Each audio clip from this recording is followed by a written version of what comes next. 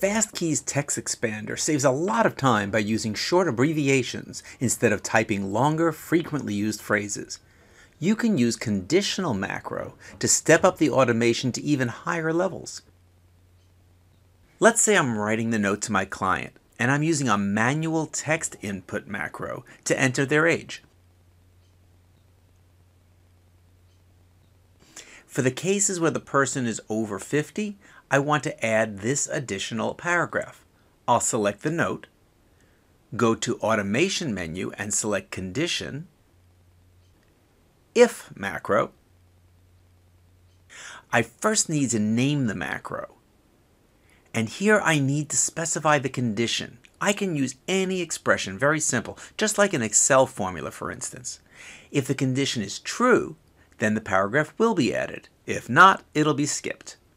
I can also select this button to quickly add variables.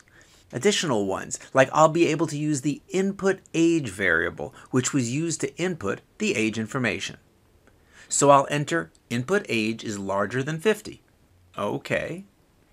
You see the part is now enclosed by the if-end structure, which means that it'll be optional. Let's try it out. Typing the abbreviation, I'll enter the age, 55, enter. See, the extra part was inserted because the condition was met. The client is older than 50. Let's do another one. 30 years old. Okay. Yep. In this case, the condition was not met, so the part was excluded. Now here's another idea. I'm using a selection form macro to select the client's name and gender information. The output text should be different based on the person's gender.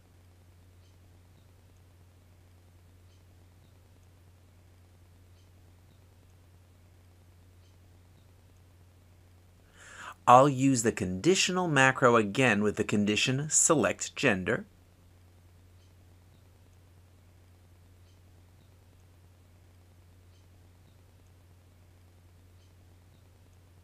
Is male. This is a text, so I need to enclose it in quotes. And again, it's the same as Excel formulas. This time, I will add the part of the text that will be shown if the client is a woman, so the condition is not met. So I'll select the condition else from the menu.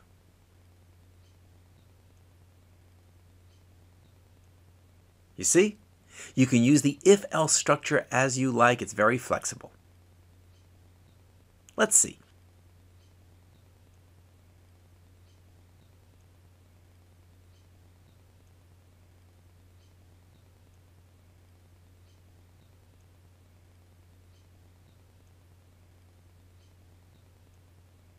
Let's see another example.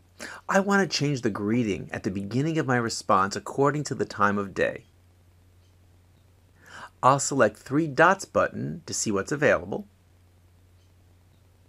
Under variables, I'll choose this hour variable, which represents the current hour. If the hour is less than 12, should trigger good morning, else good afternoon.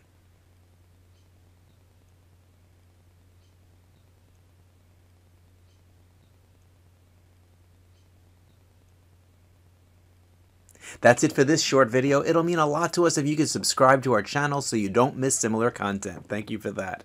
And did I do a good job on the voiceover? Well, I'm actually primarily a public speaking skills coach. So if you'd like to improve your presentation skills, check me out at publicdynamics.com. Thanks and take care.